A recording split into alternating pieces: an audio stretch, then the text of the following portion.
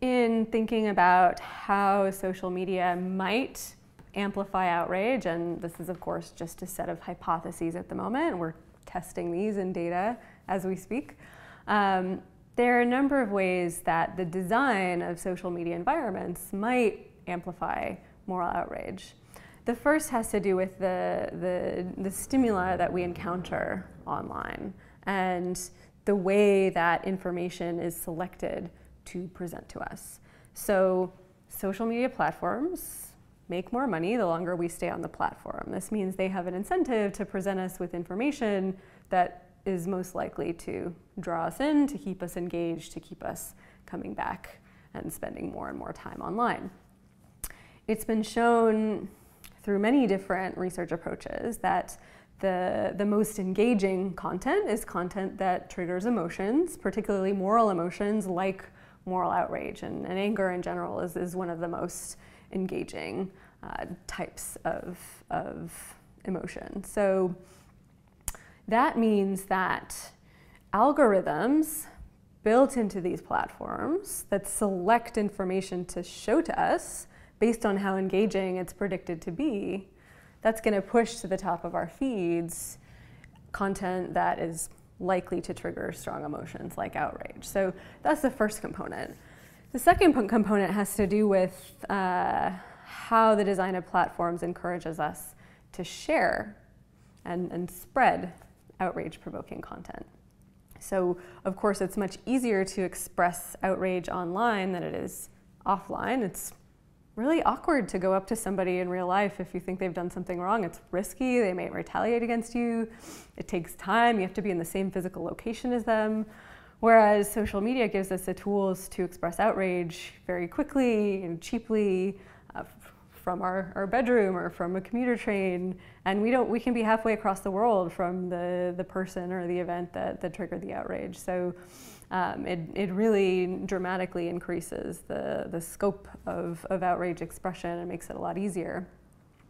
And of course, because we are connected with others on social networks, if our friends see us expressing outrage and they like it, and of course they probably will, because one way to signal your sort of solidarity with somebody or shared group identity is to give positive feedback for moral expressions. And my collaborator Billy Brady and his colleagues at NYU have shown that expressions of moral emotions get the most likes and retweets on Twitter.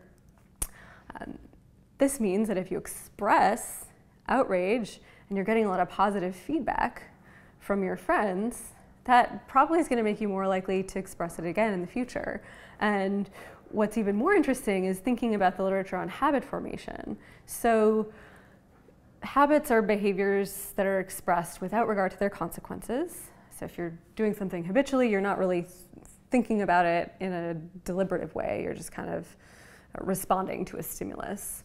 And the quickest way to establish a habit for a particular behavior is to reward that behavior randomly, to deliver rewards at random, unexpected times. And of course, this is exactly how we get positive social feedback on social media. We're getting these likes and retweets at unpredictable times. And so our hypothesis that we're testing, we don't have an answer yet, is whether this kind of reinforcement of outrage expression on social media might actually make the expression of outrage over the long term more habitual. So are people reading headlines that trigger outrage and then they're just sharing those to their friends without really thinking about, well, is this true? Is this timely? Is it relevant? And I have a really embarrassing story, which is shortly after the 2016 elections, I was spending a lot of time on social media, and somebody in my network posted a story that was unflattering for the other political party, and I very quickly skimmed the article and shared it. And one of my friends commented that this was an over 5-year-old article and was totally out of context. And I thought it was, recently published. So, that, at least introspectively, seemed like I had gotten sucked into this feedback loop and was kind of sharing information without really deliberatively considering it. And that was a wake-up call for me, because I was like, oh God, well, you know, and I actually work on these types of issues, and if I'm not immune to them, then how can we expect anyone to be immune to them? So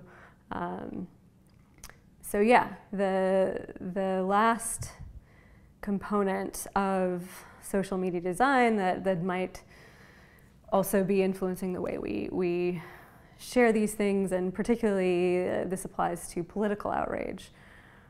We know that people do sort themselves on social networks according to similarity. So liberals are more likely to be connected with liberals, conservatives with conservatives, and it's also been shown by Billy Brady and colleagues that outrage about, well, moral emotions in general related to political issues are shared more within the in-group than between groups. So liberals are sharing moral emotions more with other liberals than conservatives, and vice versa. And so, you know, for political content in particular, it's not the case that expressing outrage is sort of diffusing uniformly throughout society, but it's diffusing in a more segregated way because of the way that the networks are structured.